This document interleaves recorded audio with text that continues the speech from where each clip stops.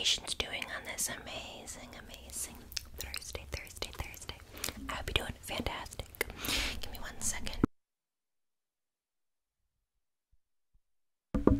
Okay, so today I am going to be doing your Halloween makeup. And no, I am not going to get some Halloween makeup and do this, whatever you want to be. I have my own spit painting set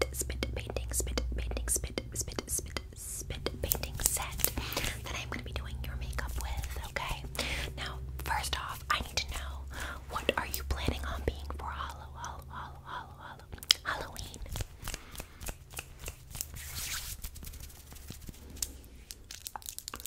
Okay. Easy enough. So, good thing I have everything, and I'm gonna need, like, some time, so just sit back, and relax. I have to get all my colors. Okay. You have quite a larger head, so I'm going to be using this. And I'm gonna just kind of look at your face, make sure I get all the dimensions appropriate, okay? Before I get started on spit painting your beautiful face, okay? Now, are you going to like a Halloween party? Like, what's going on? Okay. Yeah, 'cause it's not Halloween yet, so I wouldn't understand why you would be wanting your face done. Okay. Yeah, not a problem. I have time. Okay, so let's see. I'm gonna just check it. Okay. The dimensions of your face seem to be accurate and seem to be quite even, which is great. So first off, before I get your makeup started, I'm gonna give you some little ears. I think that'd be super cute. Like ears. I have a headband. I had to like retape this. Oh, this one's glued, but I had to tape this one because this one was a little messed up. But we're gonna just put this on you, like so. Alright, like that. And make sure that ear stays up. Just move your hair from your face. Okay.